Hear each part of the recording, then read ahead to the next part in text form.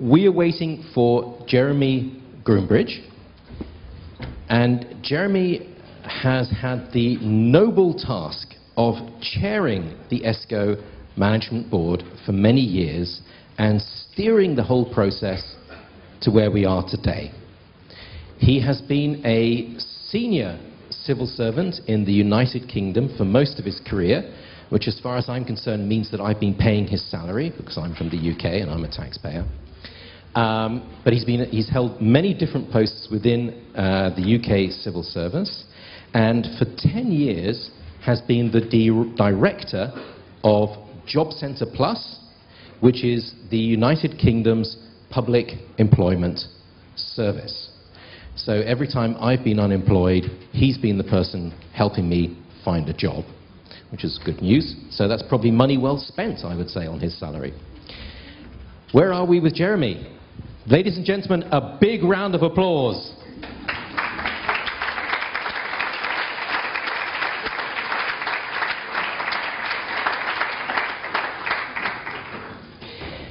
So we might just need to give Jeremy a minute to get his breath back. Jeremy, the podium is yours. I've introduced you. We've had the opening speeches. The maintenance committee has been pointed out. The board has been pointed out. All the reference groups have been pointed out. The secretariat has been pointed out. So we're all ready to roll. What do you need in order to get going? I need just a bit of attention. Very good. Good. Well, first let me apologise for my somewhat rushed arrival today. Everything has been running extremely tight time-wise, but it's good to be here despite late planes and late trains and all the rest of it. For me, it's a tremendous honour to be able to talk to you today at this really important event, representing, as it does, the official launch of the first working version of ESCO. ESCO, as I'm sure you will have seen from your documentation, is the new multilingual classification of European skills, competencies, qualifications and occupations. And since 2010, when the board was formed, it's been my privilege to chair the board. I have to say that my starting point as a policy maker in the Department of Work and Pensions in the UK, and then later as the founding director of Job Centre Plus, which is the United Kingdom Public Employment Service. My starting point has always been to bring about fluidity, activity and confidence in the labour market, and to facilitate active job search. That's why ESCO really fits with what I've been wanting to do for many, many years. Before I go into the detail of that, I just want to say a few thank yous right at the start of this event. I want to pay tribute to the contribution that my fellow board members have made. This has been a long and sometimes hard journey for us to take. But I would like to pay tribute to not only the contribution that they've made, but the expertise that they brought. I'd also like to thank the members of the Maintenance Committee for the expertise that they too have brought and the advice that they've given on methodology and methods of monitoring and so on.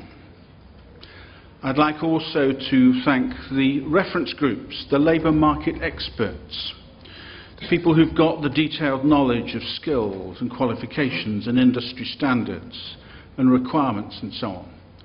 And a very special mention I want to make of the cross-sector reference group for the way that they've applied their knowledge of cross-sector skills and competencies. And I also want to pay tribute to the project team and to the Secretariat, without whom none of this would have been possible. So a huge amount of effort has gone into making this a reality. But of course, ESCO involves a very diverse range of stakeholders. Public stakeholders, private stakeholders, third sector organisations, employment services, social partners, education, training authorities, just to mention a few. HR specialists, recruitment specialists, IT providers, the OECD, the ILO, all sorts of important stakeholders have a role to play in making this a success. Now, I believe passionately in supporting the efforts of job seekers to find work. Really, that's been my life's work. That's why I'm so encouraged to see so much progress. But to make things like active job search happen, you have to have a counterpart elsewhere in the system. Because the world of labour market conditionality and active job search cannot exist in isolation from the world of training and the world of skills development and education. And if we're going to have a labour market in Europe functioning efficiently, then we have increasingly to focus on knowledge and skills and competencies and to marry those up with education and training systems. Now, that's always been the case, but never more so is it the case now, as the need to provide workers with better training, with better job matching services, has been heightened in the aftermath of the financial crisis. It's wiped out jobs right across the European Union. A crisis that's pushed huge numbers of people out of work.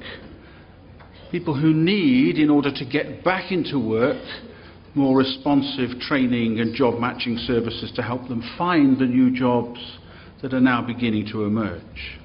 And ESCO is designed to support public and private employment services and employers themselves in their response to those kinds of challenges. And if we're going to make the best out of the pools of talent and skill resources that are available, and in order to ensure that there is a reliable supply of skilled labourers, employers and HR managers, they all need to be able to articulate their requirements in terms that are commonly and consistently defined, in order to enable them to draw up their job descriptions and in order to secure the best fit for the requirements. That simply is how a market works. And it's essential to build confidence at all levels of that market in order to avoid the very market failure that unemployment represents. And ESCO provides an opportunity for employment services to exchange meaningful information across the Union, to provide real, what we call interoperability, in order to support the matching of CVs and vacancies across Europe, and encouraging occupational and regional mobility.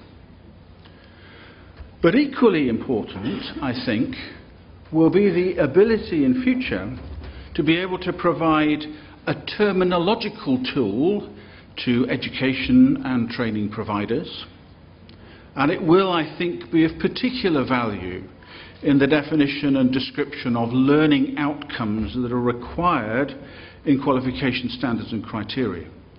So we see a shift more and more to that reflected in the developments of frameworks such as the European Qualifications Framework, the rewriting of standards and curricula and the introduction of new assessment and validation approaches. And more the focus has to be on what a person knows and understands and is capable of actually doing, having undergone a learning process.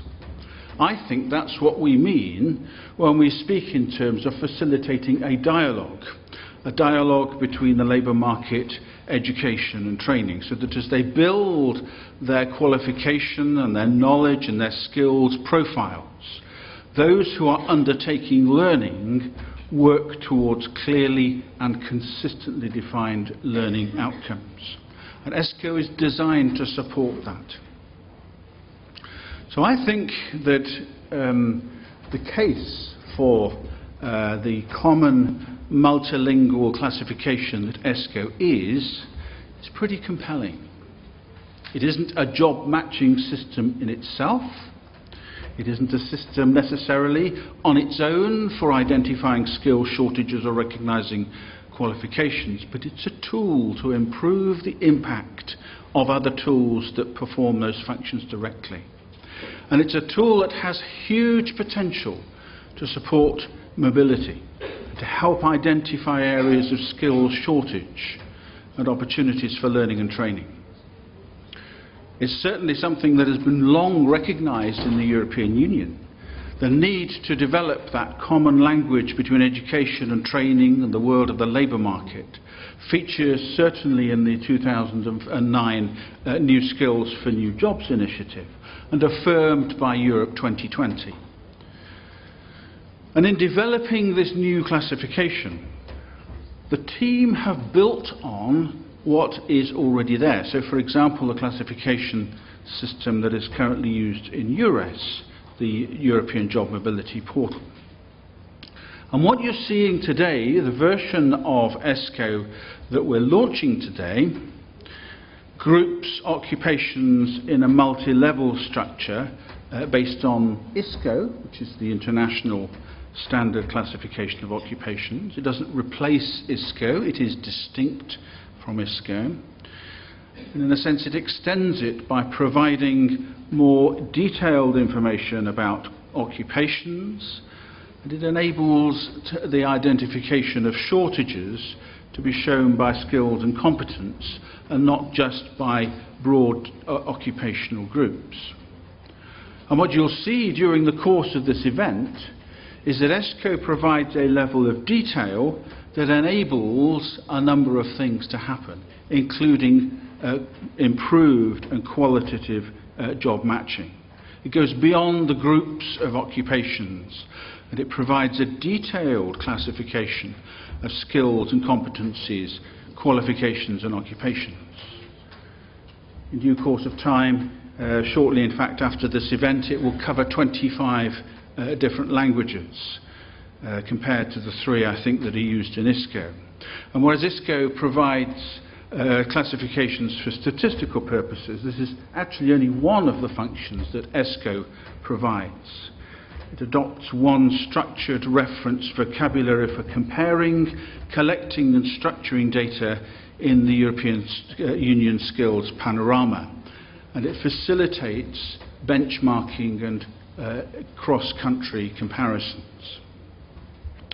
What we've seen over recent years is the advance of technology like natural language processing that makes automatic job matching possible. And ESCO enables job seekers to prepare their CVs so that to describe their skills and competences and qualifications in a manner that facilitates comparison against job vacancies already being advertised. So it is my belief that ESCO will improve skills-based job matching online. And because it provides a structured classification that you can use to organise information and incorporates terms that are frequently used in the labour market, it will help even interpret unstructured data, semi-structured data that job seekers and employers often use in describing their requirements. Now, some formats, of course, are already in existence and they're already fairly standardised.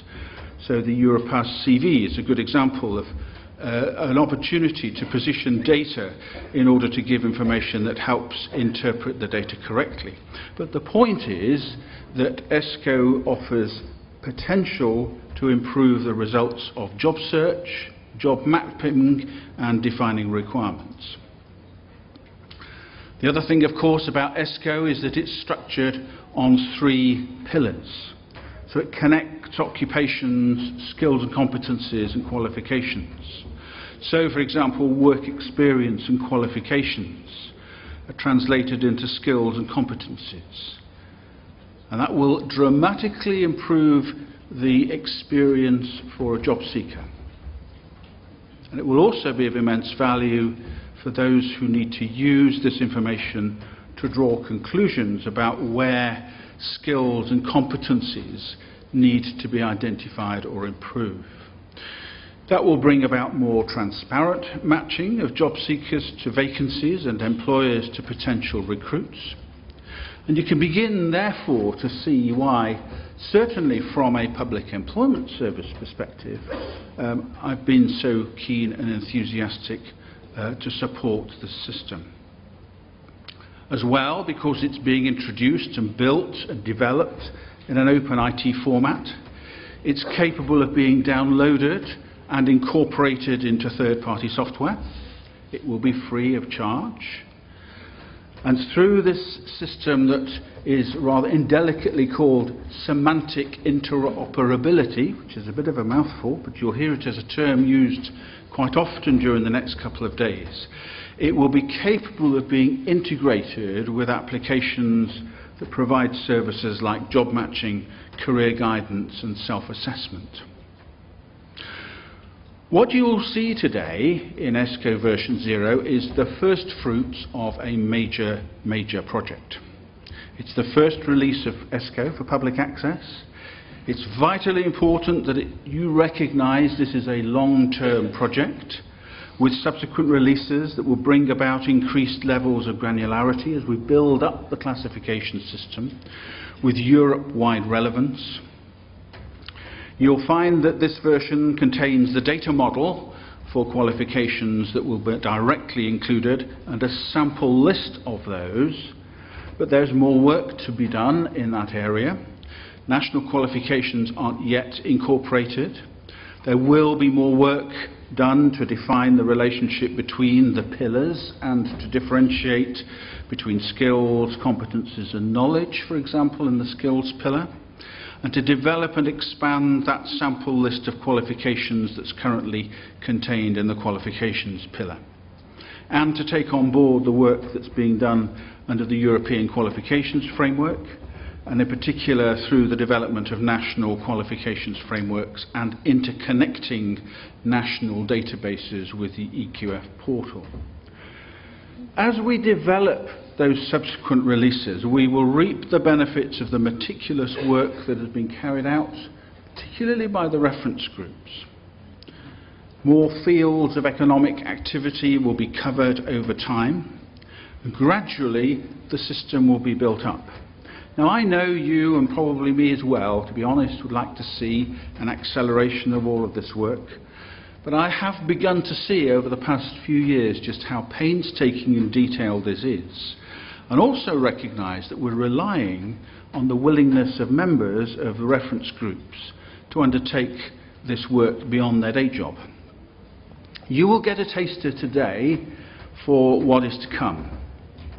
I won't disguise my hope that over time ESCO might become the de facto standard through mapping of national, regional or sectoral classification systems. It can act as a hub to allow one mapping to exchange information with all other classification systems, and gradually you help to simplify and reduce the cost of updating those mapping systems. There's a lot more to be said.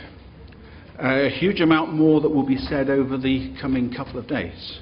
But I hope that you find this event helpful, useful, and I hope you learn a lot about the value of ESCO, because that is what we are about, I think, to launch. There is, I think, a countdown. I'm not quite sure how that's going to work. We've got 1 minute and 34 seconds to go. So, I don't know how we do this, but I guess we get to the point where we count down the last 10 seconds, don't we? Indeed. First of all, though, a big hand for Jeremy, who literally was running across the Grand Place to get here.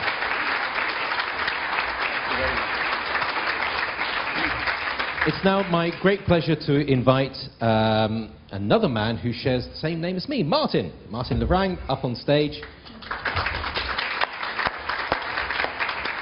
Martin is the project manager of ESCO, is a team leader at the European Commission, and you'll need to tell us what that means a bit later on, in the Directorate General for Employment, Social Affairs and Inclusion.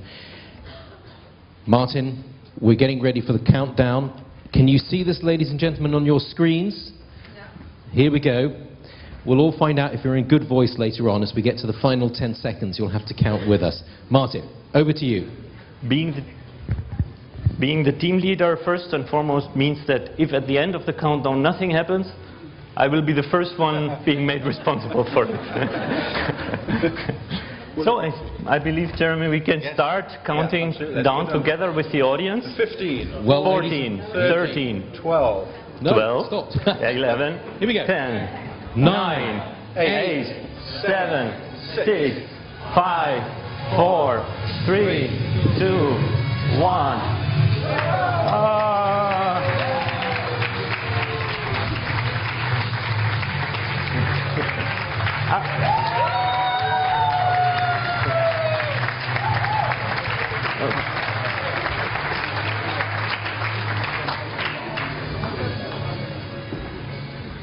So we were almost on time with the countdown, a few more seconds, but I think that should be fine.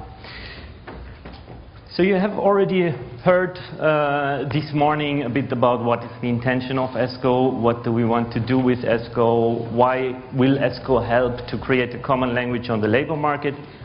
And what I would like to do now in the next 15-20 minutes is to bring it a bit more to the practical level and to explain you what does it really mean we went live with ESCO. So we see the ESCO portal now.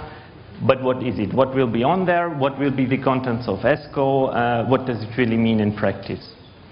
For us, it's a very special moment, not only for the board, also for the ESCO Secretariat and the ESCO Maintenance Committee, because we have been working for the last 3 years within our own circles with some stakeholders, but we have never been exposed to the public at large. So we created a lot of papers, we gave a lot of presentations, we created the methodology, we worked on the content, we created databases, but the final tangible output was not yet shown to the public. And this is the first time that everyone in Europe can see what ESCO is. So what is it about? I will start with this rather historical chart, which Henrik found in our archives of 1972. This is a chart from basically the service that existed before EURES, the CEDOC service, to exchange job vacancies one by one using telex. And for these surveys, they came up with this cohérence de termes. So it was put on paper like this, with 6 languages at that time, because we had only 6 member states. And it shows which terms or which occupations are the same in the different languages. And basically this is what ESCO is about. We try to do it with a bit more modern means. It evolved a bit since 1972, but this is the basic idea. We show the correspondence of terms in, well, now it's 22 instead of 6 languages, and now we have an automated exchange of job vacancies. So times have changed, but the basic idea is this. So what will the ESCO portal allow the user to do? The main purpose of the ESCO portal is that everyone can access this correspondence of terms, can consult all the classification, all the vocabulary of ESCO. It is more than a correspondence of terms. It also shows relationship between different concepts. It shows which skills, competences are important for which occupation. But the basic idea of the ESCO portal is that it allows users to access ESCO, no matter if they use it for their own research, so if they need maybe rather high-level information, or if they are software developers and they need the whole stuff because they want to implement it in their own portal. What I would also like to highlight when looking at the portal is what the portal is not. I think it's also important to keep in mind. The ESCO portal is not providing job matching. It's providing access to the ESCO classification, which can be used in applications that do job matching. It is not providing career guidance. It provides access to the classification that can be used in career guidance tools. So it's also not providing statistical information. All these practical applications that we are talking about will need to access ESCO to be implemented, and for that we have put in place the portal. As you see right from the starting page of the portal, we have three different types of concepts. These are the three with the photos in the middle: occupations, skills, competences, and qualifications. That's also what makes the name of ESCO, stands for European Skills, Competences, Qualifications and Occupations. So if we look a bit more in detail, what exactly is in there? What do we have in ESCO? With the current version that we are publishing, ESCO covers 4,761 occupations that are grouped, Jeremy already mentioned it, in a hierarchical structure under the ESCO 08 taxonomy, the International Standard Classification of Occupations. Each of these concepts exists, for each of these occupations we have terms in all the 22 languages. And for each of these occupations we also show what are the skills competences that are relevant for the occupation, and we start to show what are the qualifications that are relevant for the occupation. Then if we look at the second part, the skills and competences, we have 5,096 skills and competence concepts that have their own hierarchical structure. And here skills and competences can be understood in a very broad sense. So basically it is what the labor market is looking for. It can also include tools, it can include knowledge. It's basically what an employer uses to describe what they want from an employee. Very important aspect of ESCO version 0 is that we include transversal skills and competences. So these are skills and competences that can be applied in a large variety of jobs across different sectors that are important in different occupations. Examples for that are communication skills, language skills, teamwork. These kind of skills, they are already included with the outputs, with the results from the cross-sector reference group. The other parts of the ESCO classification are not yet based on the ongoing work of the reference group. We're going to hear more about that on day 2 of the conference. So basically it is an improvement of the EURES classification with some, well, I would say with some very substantial improvements that we made compared to the first version of the EURES classification, but it does not yet show the results of the ongoing discussions in the reference group. Then, finally, we already included some qualifications. Work on the qualifications part of ESCO is at an early stage, but we are developing the methodology. We already have developed the methodology and a concept for including qualifications in ESCO. So we included some examples of how qualifications will look in ESCO in future. We have 2 different strands for our work on qualifications. On the one hand, we want to cover national qualifications that are being described within the work that is carried out in the European Qualifications Framework. So we want to be fully aligned with the European Qualifications Framework. On the other hand, we want to cover some specific qualifications that are important for the labor market. For example, international certificates that are, let's say, issued by multinational corporations like Microsoft Certified Systems Engineer, other international certificates that are harmonized or for which we have a legal framework. We want to include them as well if they are not covered by the work in the European Qualifications Framework. So if we look at the portal, the basic idea of the portal is to make all the information accessible, background information about the project, to give access to the contents of ESCO in different ways so that it suits the needs of each different type of stakeholder, but also to allow stakeholders to get in contact with us and to make their own proposals. So one section that you will find on the portal is called About ESCO. It includes some frequent questions that people that come in contact with ESCO for the first time will have about the project. It also includes background material for download, and this section will be extended over the next coming weeks. Then the second way of accessing ESCO is by using the search function. So there's always a search box on the website, and if a user wants to search for one specific occupation, one specific skill, you just start typing. So here we have the example of a search for florist, and you see as a result in the classification you find an occupation, which is florist. You find skills and competences, like, for example, teaching, handicraft, or florist. And you will also find, in this case, a qualification, the European Certificate of Floral Design. So that's the easiest way of finding one specific concept. If you want to explore the different categories within ESCO, you can browse the various hierarchies. So you can either start browsing the occupations, the skills, competences, or the qualifications. In the case of occupations, which is shown here on the screen as an example, you start from the ESCO classification, and you can use a structure like the Windows Explorer, basically, to go down to the lowest level, which would then be the ESCO occupations. So in this case, we are in the ESCO level 4 group of accountants, and we could open an ESCO occupation, and then you see the information, here it's accounting controller, about this concept in ESCO. So you will see the vocabulary, you will see what is the name of this concept, and what are skills, competences that are related to this occupation. There is also an expert view, in which you see some alternatives names for the same occupation. So for each element in ESCO we have one name, but we might have other names as well that are used on the labor market, and we also put them in. And you will also see the terms in all the other languages.